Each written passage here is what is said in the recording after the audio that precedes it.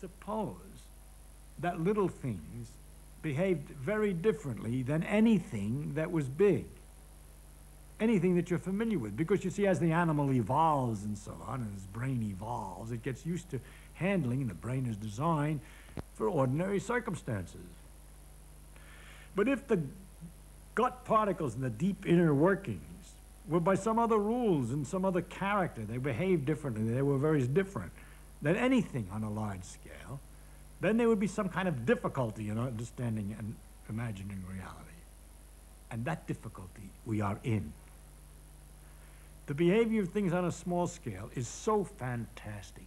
It's so wonderfully different, so marvelously different than anything that behaves on a large scale. You say electrons act like waves. No, they don't exactly. They act like particles. No, they don't exactly. They act like a kind of a fog around the nucleus. No, they don't exactly.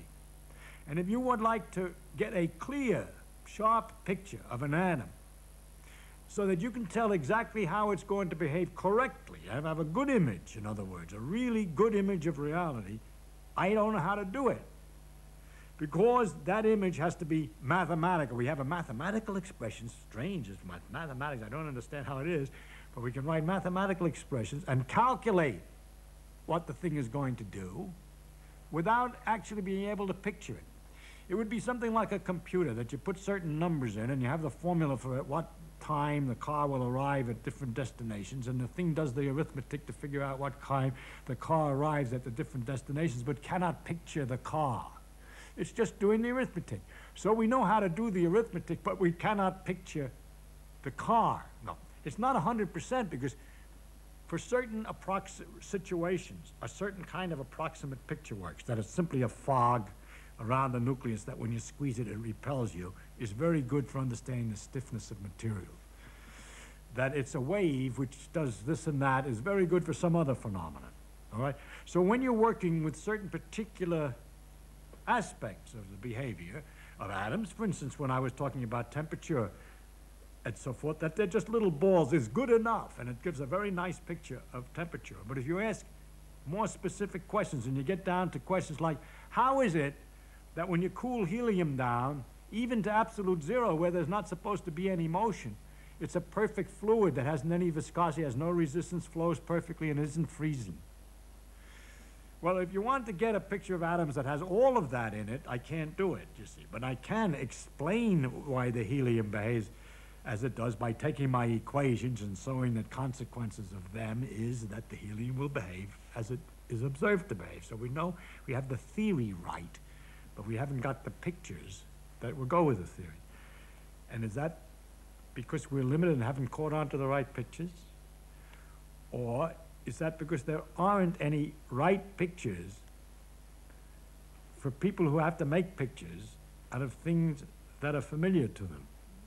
Well, let's suppose it's the last one, that there's no right pictures in terms of things that are familiar to them.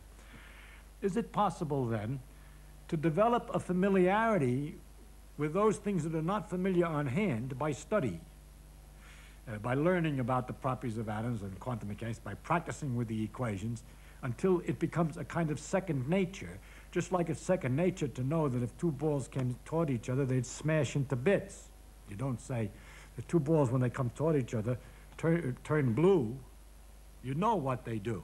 So the question is whether you could get to know what things do without, better than we do today. You know, as the generations develop, will they invent ways of teaching and so that the new people will learn tricky ways of looking at things and be so trained, so well trained, that they won't have our troubles with the atom picturing.